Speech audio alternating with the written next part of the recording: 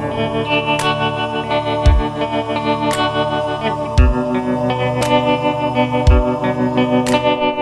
here today celebrating the opening of the two very important shows, Marilyn Monroe, Life as a Legend, and Marilyn in Canada.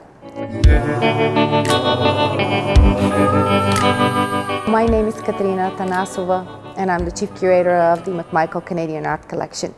We indeed venture into a new territory by introducing pop art and culture amidst with our regular permanent collection displays at the McMichael in Kleinburg, within the context of bringing art that mirrors life in particular.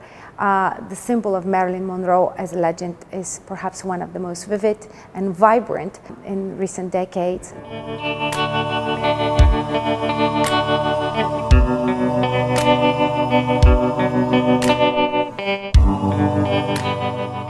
A lot of the artists who are featured in this exhibition were very famous already back in the day when Marilyn was becoming a movie star, and even today we have a variety of photographers.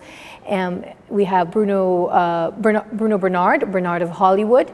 We also have images by Milton Green and Douglas Kirkland, Sam Shaw, Willie Rizzo, and Bert Stern. We have a huge pop art section, and we have Andy Warhol's images of Marilyn Monroe. It's really through Andy Warhol that we have come to know Marilyn Monroe, specifically from the 1960s and on. He immortalized her image that we first saw in 1953 with the emergence of the film Niagara. It was Frank Powalny and Gene Kornman who photographed Marilyn when she was filming her movie Niagara, and that image became later reinterpreted in the art of Andy Warhol as well as other contemporary pop culture artists.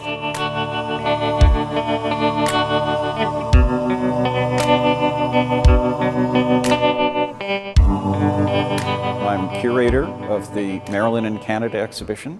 That is a complementary exhibition that is included with Marilyn Monroe, Life as a Legend. This show contains photographs, sculptures, and mixed media artworks created by artists working in Canada, and also it addresses the legacy of Marilyn Monroe and her impact on visual artists, literary artists, and the kind of legacy that she left with us. Another series of works were taken by John Vachon, an American photographer working for Look magazine. Those were taken in the summer of 1953, and John Vachon was there because Look wanted to have an overview of the film that was being made at the time. It was called River of No Return.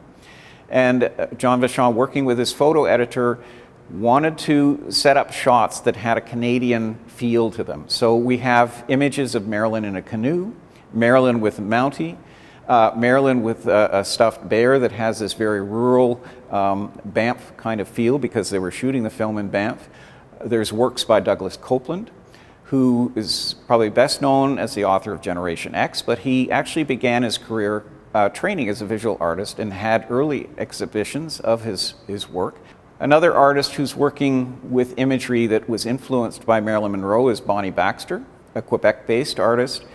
She chose a different approach to how she wanted to interpret Marilyn.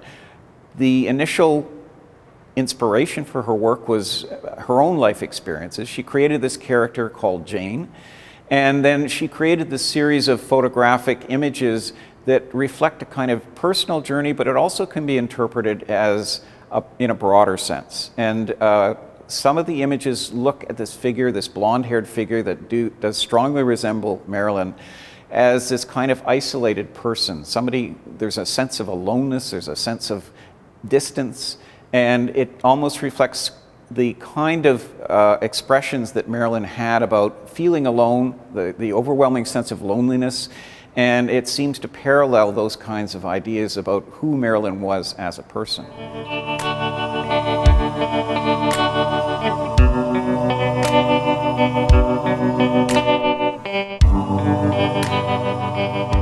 There's a lot to see. There's a little bit for everyone. For those who are interested in Marilyn as a film actress, there's a lot to see through the photographs.